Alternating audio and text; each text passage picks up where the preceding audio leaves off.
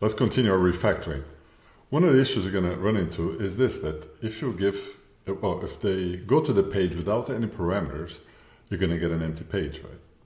They'll think, wow, the app is broken. But if you just click on there, it's going to load. Let's reduce friction by making this easier. There's a couple of ways to do this, right? So we can do something on page load. So when the page is loaded, what we want to do is set the state. And we're going to set the state of the index. We're going to call it here, let's create a new one. So this is going to be a nav. And it's just going to be here, the nav.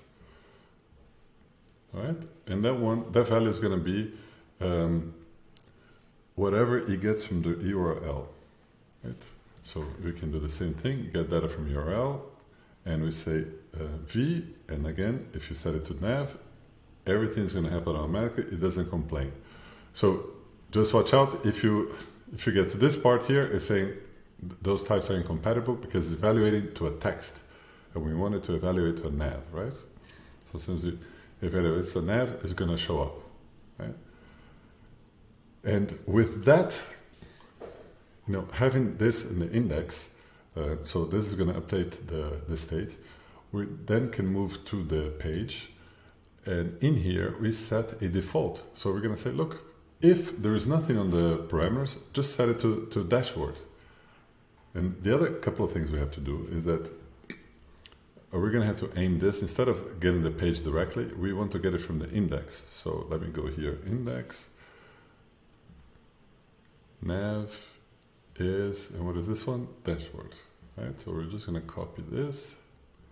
We're going to apply it, refactor it in all of them. And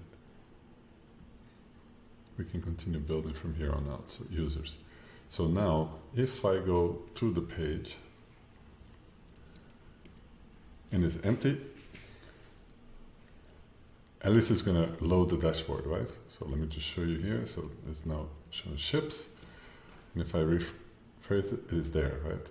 And it will work the same way, right? So this is a nice little small little tweak, but very useful, right? And the other thing too is that as you keep this information on the index, on the state of the page, you can not only have this thing that you can set a default value, but you can also do some other things with it. Let's say that you allow your